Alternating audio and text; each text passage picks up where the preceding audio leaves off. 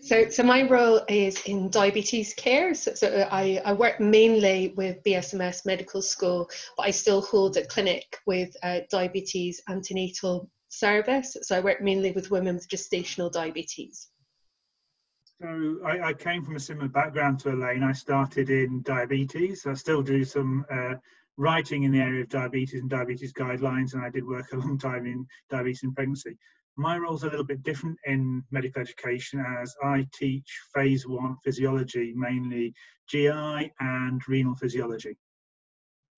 So nutrition cuts across lots of different subjects in medical education. So we teach within biochemistry, within physiology. The nutrients that we eat are a huge part of the biochemical physiological pathways, but also in clinical practice, how to talk to patients about food. We know that patients expect their doctors to be able to talk to them about food, but our research has shown us that doctors are not very confident in their ability to do that. So there's a bit of a mismatch and a missed opportunity.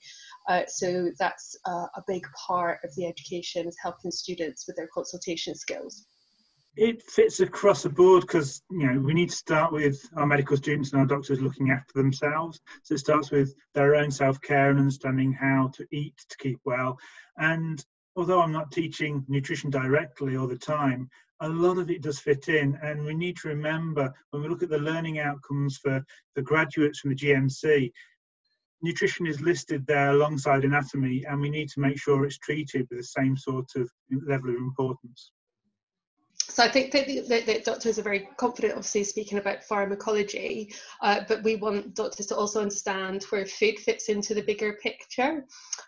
So it might mean that doctors themselves are giving first-line advice, but also thinking about what the options that are available to them, so whether that's social prescribing, referring on to community services, or whether that's referring on for a specialist dietitian care. So we hope to clarify different roles and where the crossover is. The good thing about using nutrition, you can teach some of the complicated aspects, because if you look at drugs, and doctors are taught a lot about drugs, it's about how they're absorbed, how they're transported, how they're metabolized, and how they're excreted. You can use the same with nutrients, and it's something we're more familiar with drugs. So nutrition is not just about how you use it to treat patients, but you can use it to understand the basic sciences behind medicine.